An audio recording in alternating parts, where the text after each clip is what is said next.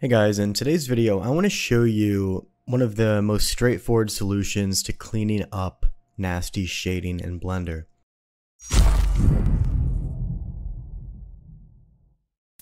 So this commonly is going to occur especially on curved surfaces, and that's kind of the first example I want to demonstrate here, just to kind of make the whole idea intuitive to you. So let's say we have a cylinder, and let's say in this cylinder we kind of cut in some sort of little detail like this. Almost immediately, I don't know how well you can see it with YouTube's compression, but if we go into matcap here, you should be able to see it just fine. You're going to see we have some pretty nasty shading streaks right here. And the reason this is occurring is because if we just quickly apply this boolean right here, you're going to see that this face here, this face, and this face, these are all n-gons. You can kind of see they have more than 4 vertices per face.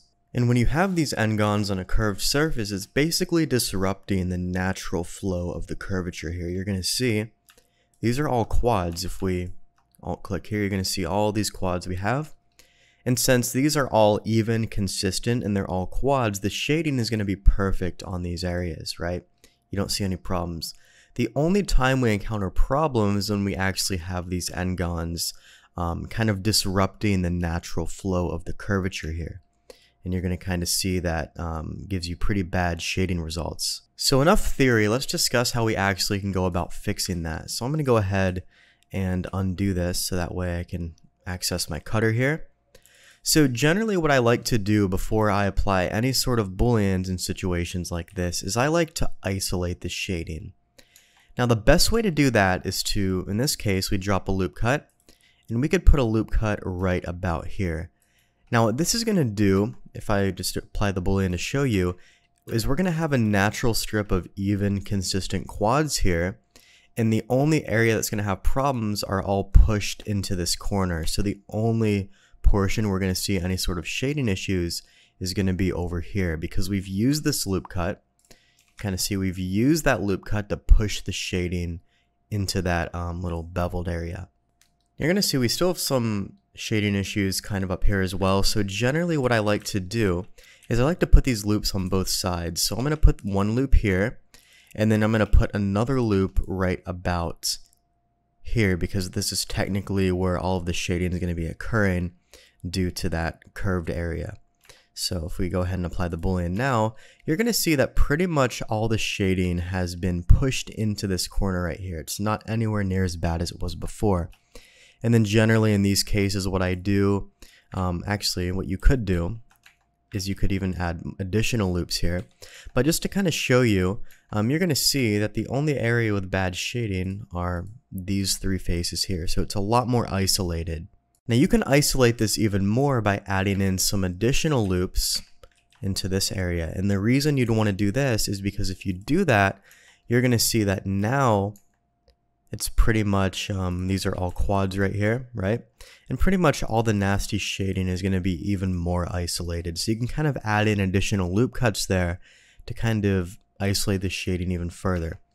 But generally at this point, what I'd usually do is kind of clean up these vertices. You could use something like the Boolean cleanup tool in Mesh Machine just to kind of merge those a little bit.